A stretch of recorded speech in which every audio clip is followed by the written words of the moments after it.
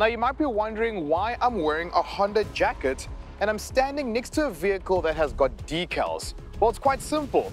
This, as you can see, is the all-new Civic Type R. And the reason why this car looks like this is because we are in Simola, and this is one of the vehicles that will be competing at this year's Simola Hill Climb, driven by Deon Joubert. So we've been invited by Honda South Africa to experience what it's like to be at the Simola Hill Climb. But I just figured, whilst I'm here, let me give you an in-depth review of how this new Civic Type R does as a normal road car.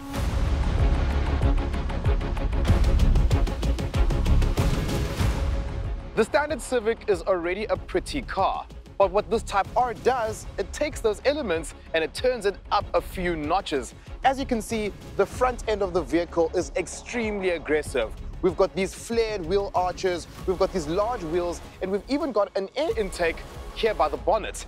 And looking at the overall profile of the car, it looks wider, it looks angrier. It screams at you that this is a Civic Type R, but in a very understated way compared to previous iterations of this car. To me, this is one of the prettiest Civic Type Rs that we've seen, but one thing remains, and that is this large wing. I'm so glad that they've kept this because this tells everybody that this is a no-nonsense car.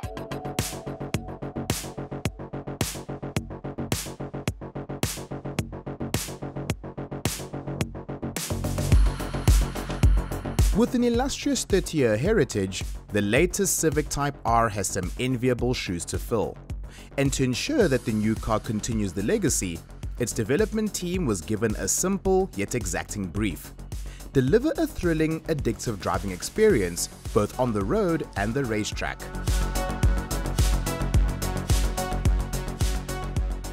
So as much as the Civic Type R is a very performance-orientated vehicle, it needs to do a good job at being a day-to-day, daily, so to speak. And I can tell you that from a day-to-day driving experience, this is quite good. And these chunky seats, which may seem a little bit too red to some people, are quite comfortable also for just day-to-day driving like this. But at the same time, at the racetrack, we know that they're going to hug you.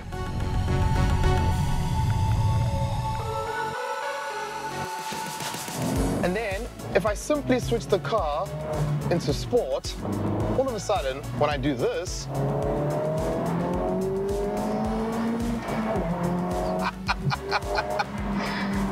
you could very easily break the law. I've got 235 kilowatts and 420 Newton meters going to the front wheels.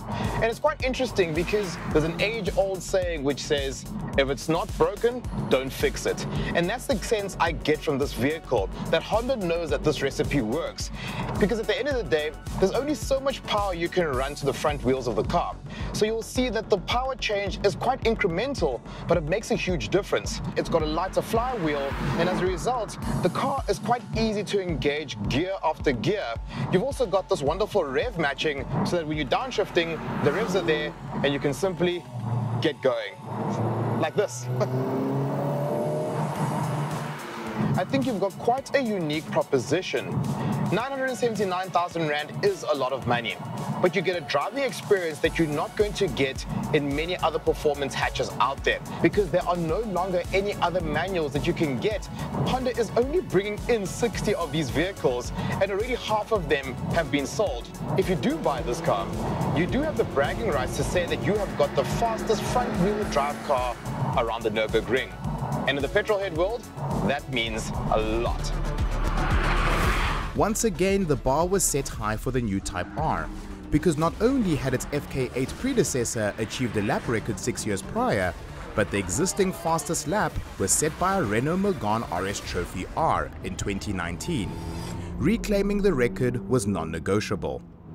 I think this Type R has got a much more livable personality than the vehicle that it replaces without losing that excitement. And that's why it works for a setting like this.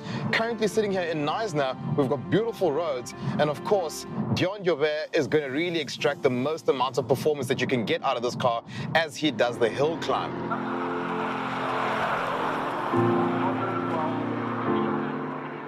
Deon, you have been driving the Honda Civic Type R, and it's an incredible vehicle, but we hear from you because you're the professional. How's it been for you so far? It's been amazing. We've been involved with the launch of the car, And right away when we got the car, we were like, wow, this is special, good build quality and an amazing car. Quite a few conversations with the owners club about the previous generations and where they all fit in, but I think this is the best one so far. It is manual, so that means there's a certain involvement picking the right gear for each corner, and where the DSG boxes will allow you just to shift in the middle of the gearbox. And it's got this massive turbo that comes in, and so it's been a little bit difficult to start, a little bit challenging. I've got to get it completely right every time, you know? One of the things that a lot of people have been commenting on is the fact that you've been able to extract so much performance from, like you say, front-wheel drive car, manual transmission, and you've been able to get times that are incredible. Thank you. That's very flattering, but it's been fun to drive and fairly, let's not say easy, but it's a car that accommodates. It's got tremendous front-end grip. Where the previous cars, as they boosted in the middle of the corner towards the apex, they started sort of understeering. This car doesn't do that at all. Oh, wow. So it's got a tremendous front end. I don't know how they did that. It's a fantastic car. I really enjoyed it. Deon, thank you so much. Thanks, buddy. We wish you all the best. I'm sure you're going to even do better than what we even anticipated, because you are Deon at the end of the day. Extremely humble man. Thank you so much. Thanks, man. Just as it did at the Nürburgring, the Type R achieved what it set out to do at the Simola Hill Climb, comfortably eclipsing its competitors in the front-wheel drive class and securing the top spot on the podium for Deon and the Honda team.